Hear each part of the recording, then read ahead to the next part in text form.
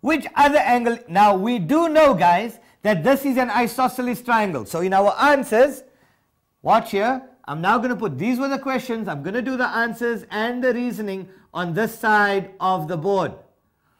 Okay, so we've got angle R2, we said, is equal to x. And the reason that we put is tan chord theorem.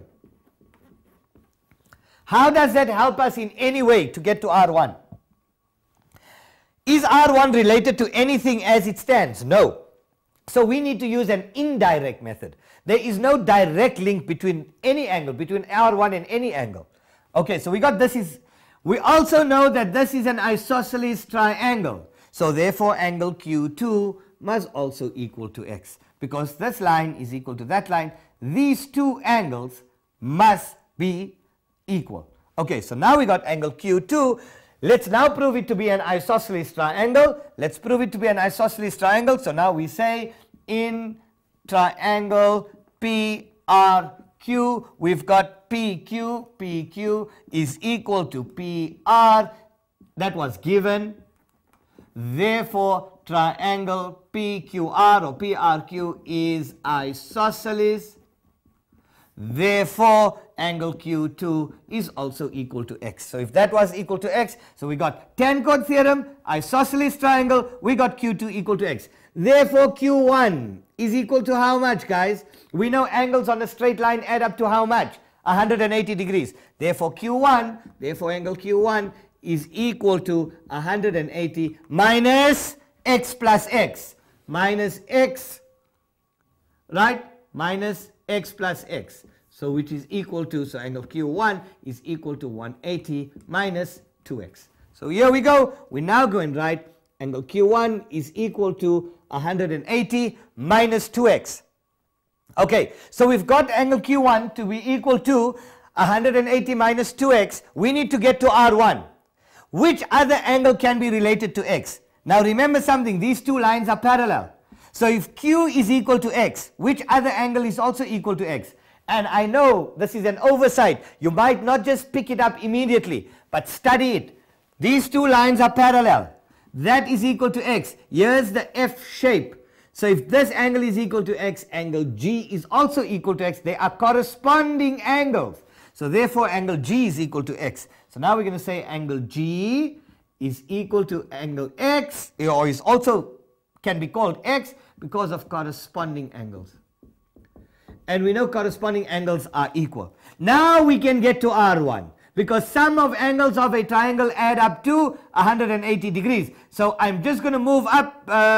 In fact, let's do it here. Let's continue here. I'm going to say in triangle RQG. RQG. You're telling the person who's marking your paper, please look at this triangle here. R1 plus Q1 plus G is equal to 180 degrees. Sum of angles of a triangle. Sum of angles of a triangle equal to 180 degrees. Okay?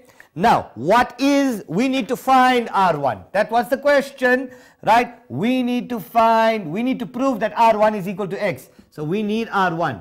Do I have Q1? Yes, I have. Plus 180 minus 2x. Plus, do I have G? Yes, plus x is equal to 180. There is an equation, R1 plus 180 minus 2x plus x minus x is equal to 180. Angle R1 is equal to 180 minus 180. So angle R1 minus x is equal to 180 minus 180 is 0. Therefore, angle R1 is equal to x. And there we go. We've proved angle R1 equal to x. Just the first question alone, guys, is worth 6 marks. Now, hectic riders like this in the exam, you don't need to attack it first. You can leave it for last in your exam. If you have enough time, you go and break your brains about it. Answer everything first and then you will get your final answer. Okay, but don't stress too much about it for now. Yes, it is worth 50 marks. I know it's a difficult concept. It takes a little bit of practice. Okay, we've come to the end of the show, but we still have these other questions to do. So what we're going to do, we're going to continue in the next episode answering question A, 2, B and C. I'm going to give you guys a little bit of homework. So you guys will do this till our next episode, till we meet again. I will give you the memo. Enjoy maths, enjoy the show, watch our repeats and stay tuned to ITV channel 347. From me, Mohammed Kota, your presenter and host, have a wonderful week. Enjoy mathematics and just know that we love you all.